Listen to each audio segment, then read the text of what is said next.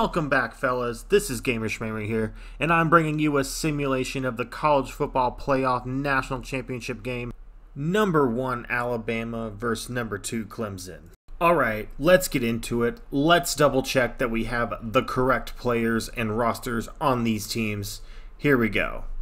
And we see Trevor Lawrence, Etienne, and Higgins, and Tagovailoa and Judy. That does prove that we see what we need to see. Real quick, I just wanted to see what Kirk Herbstreit thought. He is rocking with the Clemson Tigers. Number 2 over number 1. He expects the upset. Let's see if Kirk is correct.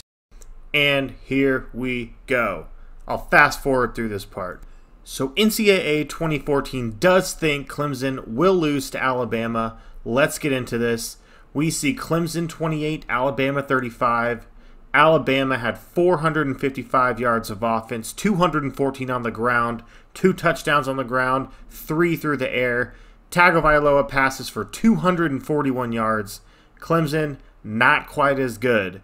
Only 340 yards of offense, 144 on the ground, and 196 through the air. So they do think Tua is going to outperform Trevor.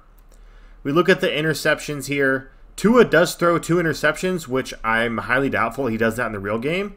But we also see that Clemson doesn't turn the ball over at all, and the time of possession battle does go Alabama's way. That would be indicative of the overall performance of the teams.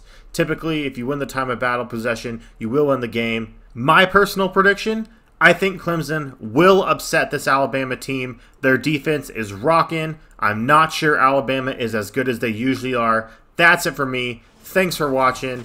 Please like, subscribe, and comment, and I hope to see you soon. Peace.